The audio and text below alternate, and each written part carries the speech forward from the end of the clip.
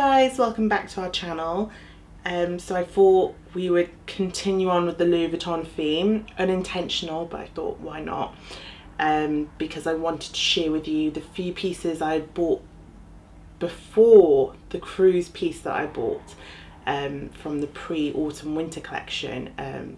Bought them from July, August, not September, I don't think. No, because I bought my boots in August in Paris. So yeah, what I love about these pieces, they actually all coincide with each other, and I really didn't expect myself to want everything in the same kind of collection, but it was seasonal, so I love the seasonal pieces more than I like mainstream stuff. But first, before we go back in time, I thought why not share with you guys something a bit fun that I picked up last weekend when we went for afternoon tea in Louis Vuitton. So yeah, I bought this, and this is another piece from a cruise collection. It's been sitting in my hallway for a few days. Yeah, the receipt is somewhere. I hide them. Don't ask me why. Long box. I don't know why it's such a long box for what it is, but I'm not going to complain because I love a good box. This is really odd because I've only ever bought one of these things, which is bigger, but I bought the Twilly from the Kyoto cruise collection because why not? It's such a cool, like, look at the kabukis, they're so cool. Again, Louis Vuitton Kyoto is such a dream collection just because I've been to Kyoto. Kyoto is like one of my favorite places in the world. I love Japanese culture and I love the detailing on this. It's just phenomenal, and I will put it on all my bags really. I think it'll look really nice with my pochette métisse, well, the two pochette métisses I have. So yeah, I'm really happy with that. Again, I've never had a scarf that come with that, and I have a lot of Sprouse scarves, but yeah, that was Marc Jacobs time. But anyway, so that was my unboxing, which was really not as exhilarating as the last one. It started off with this piece, a bit of a background. Pre-autumn winter is obviously a non-catwalk collection. It's just kind of a filler collection, which I always think is probably the best because sometimes the catwalk stuff is a little bit intense or gimmicky. You know, it depends on the brand. So it's always a bit shot by campaign. There's no like runway show, it's just what the designer has put out there, and he's had a campaign done, and it's really cool. And I think Nicolas Ghesquière and Karl Lagerfeld do so well with pre-collections. They're the ones that I always aim to go for before a main collection. So I was looking at the time to buy, I think it was something from Dior, as my 30th birthday present. And I think I had my eye on a diorama maybe, or something along the lines, but I had a bit of bad experience with Dior, sadly. Hasn't put me off the brand at all, but it just kind of, it was a bit of a sour point. And I was kind of contemplating a few other things, but it really wasn't on my radar at the time to get anything from Vuitton until I saw this. Okay, it's in its dust bag because it's been in my wardrobe, but yeah. You've probably seen this if you follow me on Instagram, which most of you do, like my followers and stuff. You've seen this bag on my Instagram, but it's the limited edition broguing pochette métisse, leather and canvas. So yeah, we can see the broguing there, and the back and the handle. Oh. And then the reverse mono by there, and on the bottom too. What's really cool is you can wear it like that with the normal strap, which is the normal, you know, mono strap, but then it comes with this, which is how it's meant to be. how it's meant to be worn, like that. And it's so cool. It kind of gives it a bit of a jazzy effect. I've usually worn it with the chain out. I do get a bit conscious of it, but I love it anyway. I've used this bag so much over the summer. Like I said to you, I bought it in July on a whim. I saw it and I was like, oh my god. Previous arguments with a certain someone was, why didn't you let me buy the Pochette Matisse in the reverse monogram? Because I have obviously classic and I use that one to death. It probably is one of my favourite handbags. I say that about all my bags, but it really is one of the ones I go for the most, especially in the bad weather, because it just holds up amazingly. And I really wanted the reverse because I love reverse. Reverse is like my favourite. I've got my mini Palm Springs in a reverse monogram.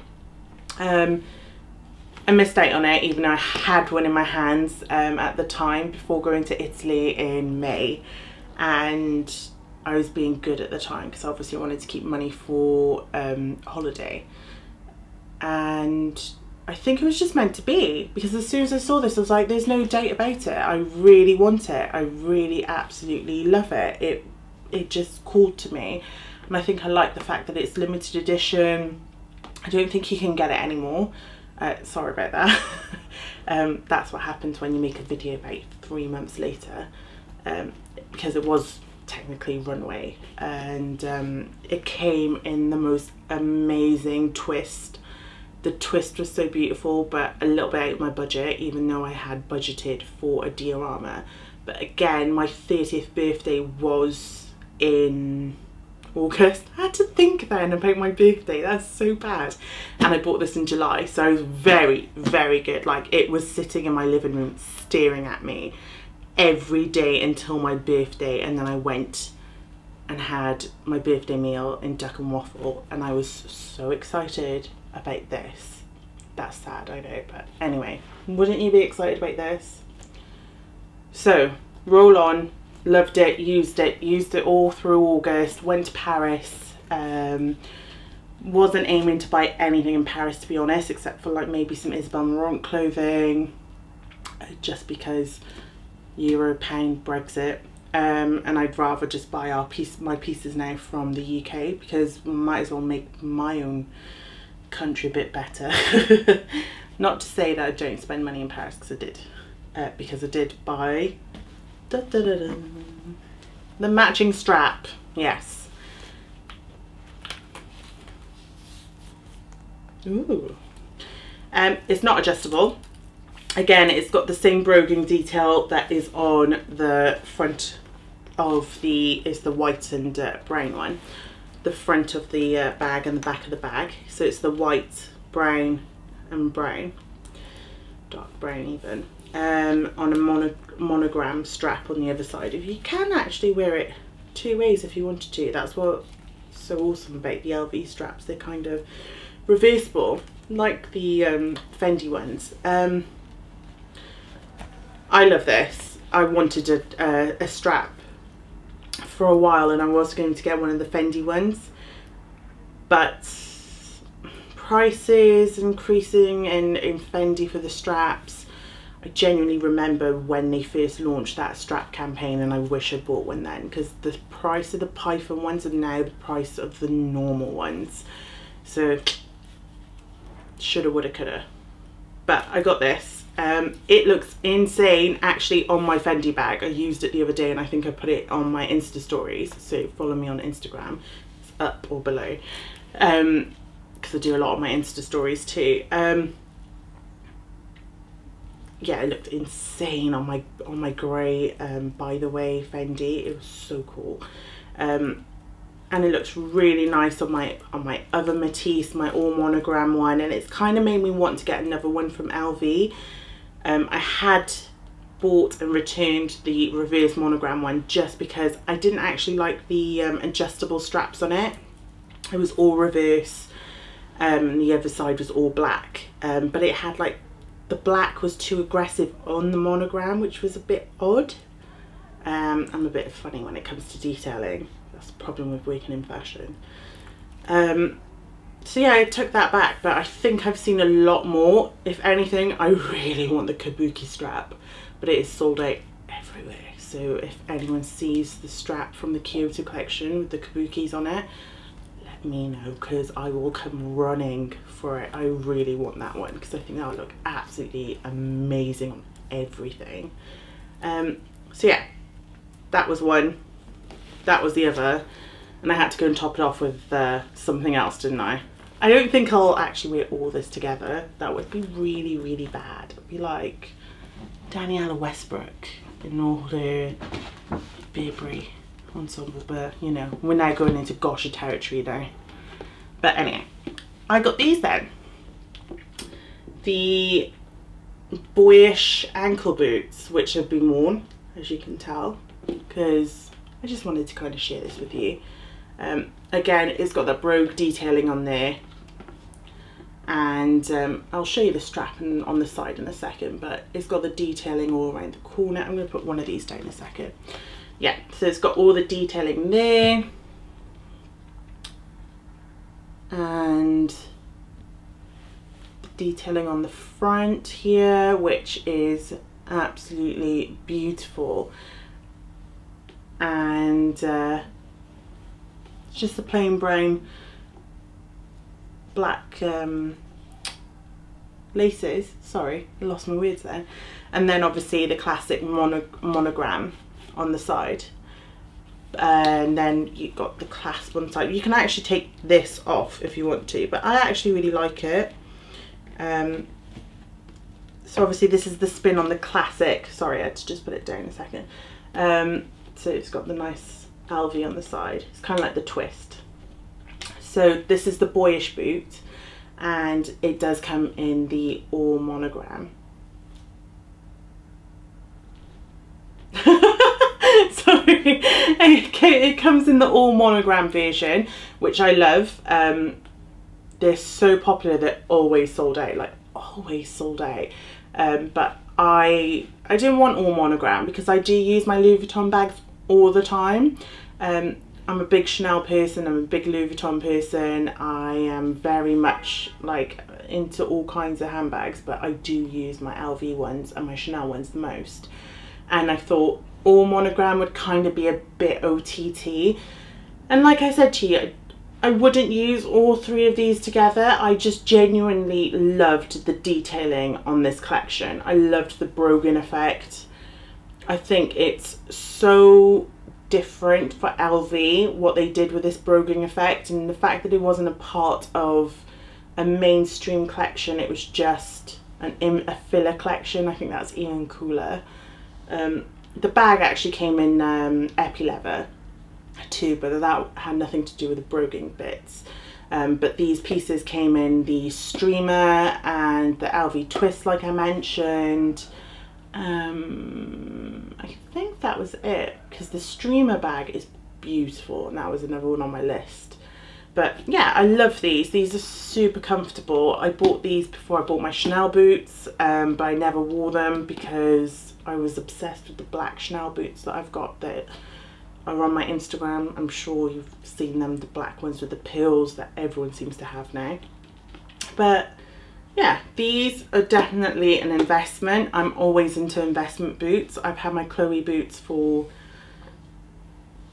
7 years now, and all my Chanel boots, I still own them. I'm really happy with them. You'll still see me wearing my Saint Laurent ones, but I do. Last year didn't buy any boots, so this year I thought I'll treat myself to 2 new pairs, this one and the Chanel ones. I do still have my eyes on the Givenchy ones, but I don't know if I will cave to them this year, maybe next year or something. I'm not sure. If they go in sale, that'd be great. But these are insane. This collection is insane, and I feel really bad for showing you all these matching pieces because I don't actually. The boots I know are available, and I think you might be able to find the strap depending where you are, but I know the bag is like sold out everywhere. So yeah, what more is there to say really? Thank you for watching. I hope you enjoyed that. I just really, again, really wanted to share with you those pieces in that collection, because who doesn't love LV, right? I know everyone does, in their own little weird way. People say they don't, but they do. So thanks for watching, guys. Remember, you can follow us, or me even, on Twitter, Miss Nadia Naz, and on Instagram, Nadia Bijou Parisienne, which should either be up above, below, or in the description box, where you'll find Rob's details too. And most importantly, please, please, please like, subscribe, retweet, put on your Instagram about YouTube. We want to know what you want to see from us more. Do you want to see more vlogs? Would you like to see more handbag collection? Would you like to see my high street hauls? I am a bit of a shopaholic, as you can tell. Just let us know, really, in the comment box, underneath a photograph, on Twitter, any way you feel comfortable. We're not doing this for sponsorship. We're not doing this to get more, you know, money or whatever, because we get nothing. We're doing this for the love of making videos. A videographer and a director versus a shopaholic who just likes to gabble, gabble, gabble. And this is like take 1 million, so I kind of ain't that used to the camera yet. So honestly, whatever you want to see from us, I'd love to hear your feedback. So please comment wherever you feel comfortable commenting, and we will see you soon. And I did stutter a little bit there, but you know, when you're in your flow and all that. But anyway, thank you guys for watching again. We do really appreciate our views, and we do love doing this, and we're hoping we're getting better at it. And again, thank you, thank you, thank you, and we'll see you soon. Bye.